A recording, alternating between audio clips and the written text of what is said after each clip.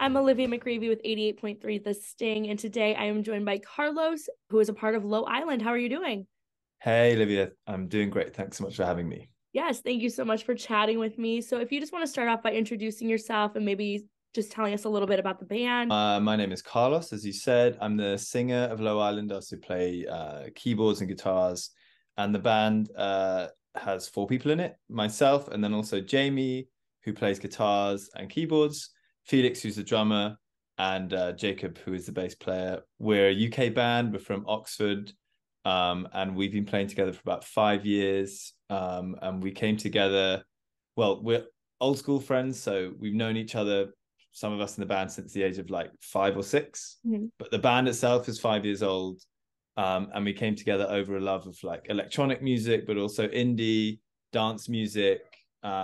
The drummer has also got a background in jazz, and Low Island was a way of bringing all of those things together under one roof. And yeah, we've been going for about 5 years, and hopefully coming out to the States for our first proper trip in March next year when we do South by Southwest. Amazing. I was actually just going to ask you, have you ever been to the US? Because you guys are from the UK. Do you guys ever travel over here or do anything here? We have not done anything as a band in the States. Hmm. This will be our first time doing anything, yeah, in the US. But we've been like, working with people in the States, Hmm. um, getting music out to people such as yourself, Hmm. in preparation to hopefully do some touring and things like that. We've got plans for next year and the year after, and we've just started working with some agents out there. So yeah, we'd love to come and play, and hopefully South by is the beginning of that journey. How long have you been doing music like yourself? Is this something you always knew you wanted to do, or is this something you kind of just got into? I've been playing in bands ever since I was maybe 10 years old. Hmm. Um, and I think I got into music when I was around at my friend's house, and he had like the Woodstock DVD, Hmm. and we stayed up late. We were like, yeah, 10 years old. And I just remember watching, I think it's Richie Havens who is like the first person who performs on the DVD. And uh and he plays a song called Freedom. And I remember just thinking, this would be a pretty cool way to spend your life. The band, or maybe even just as yourself, where do you guys pull inspiration from, or what does your creative process kind of look like? So in the inspiration side of things, we we started the band over a love of electronic music on the one hand, and then kind of bands, I guess indie bands on the other hand. So Jamie and I in the band were doing a lot of DJing, but we were also playing in bands with Jacob, and Felix was playing in jazz bands. And we thought that Low Island was a great way, or we wanted the band to be a way of bringing those things together. So it would be like, I guess bands that have kind of done that for us have been bands like LCD Sound System and Caribou. They're bands, but they're also playing dance music. And there's also a whole load of other influences coming in there. With LCD, you've got um, Can and ESG and that kind of disco influence with Caribou, you've got some kind of um, house and techno very much at the forefront of a lot of their tracks. So but then we also love the songwriting of Radiohead and Talking Heads and stuff like that. So it's trying to bring all those things together under one roof. And then the way that the creative process usually starts is I'll have a sketch of an idea, and it might just be guitar and voice, it might be piano and voice, it might have like a little drum loop as well, but it's usually pretty simple. And then I take it to the band, and everyone starts filling it in, so we start building up together, and that can sometimes involve ripping the whole song apart and just taking a little bit of it that then becomes, the main feature of the song, or it can just involve propping it up with more forces. It really depends, but it tends to start with a small sketch of an idea that then we all try to build up together. You guys actually just recently released an album last month, Life in Miniature. What do you want to Mhm. say about that album, or kind of was there different, where did you guys pull inspiration for that, or what did the process look like for this new album? For Life in Miniature, we recorded it. We recorded it in a tiny little, most of it in a tiny little village in France, um, and then also bits and pieces in London.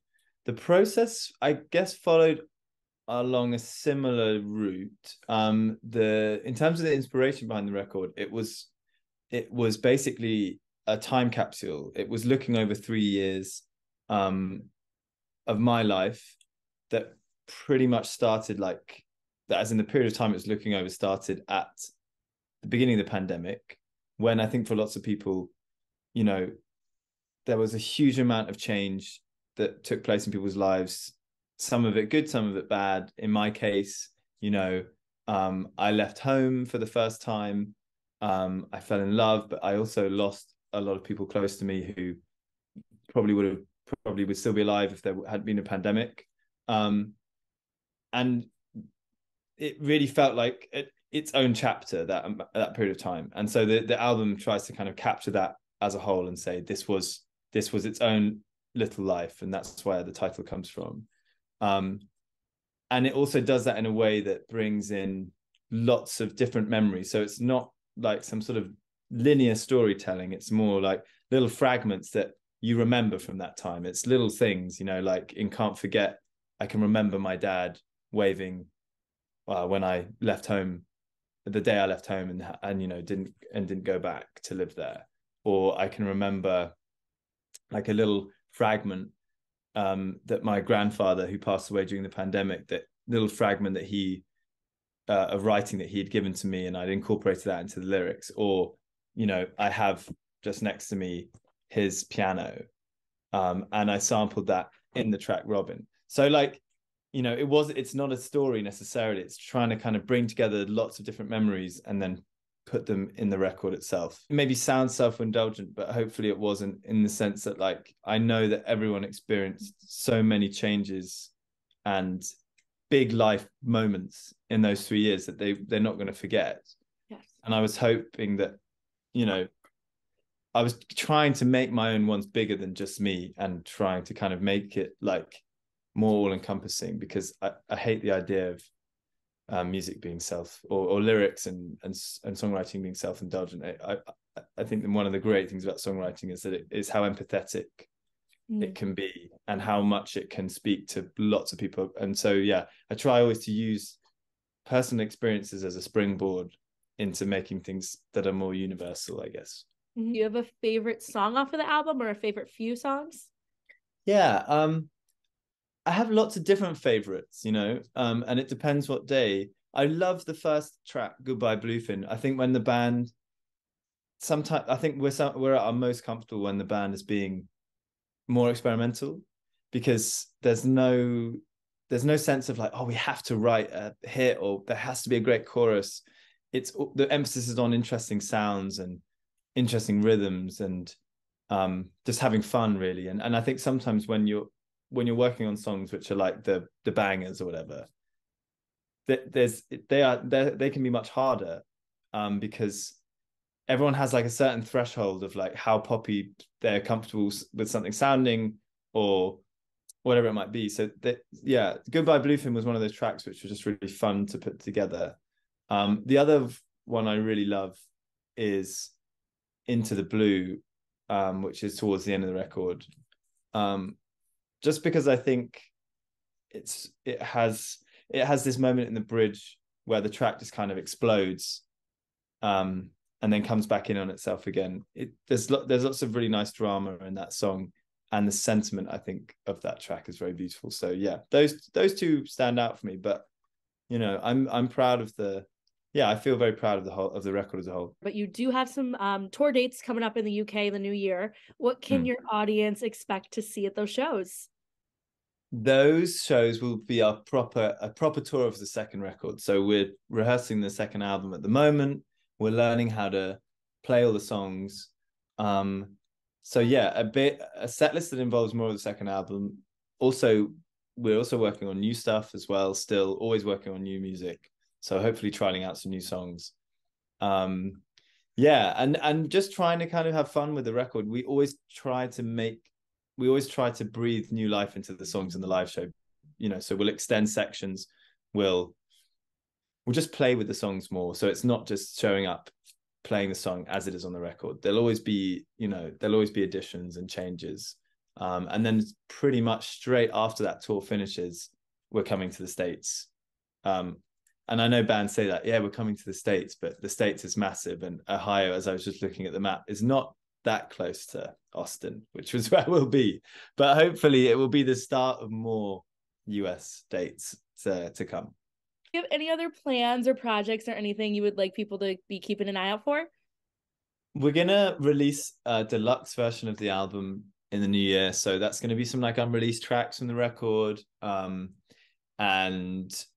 some like alternative versions of some of the songs, because like I said to you, a lot of the songs in their original kind of existence were just piano guitar, piano voice.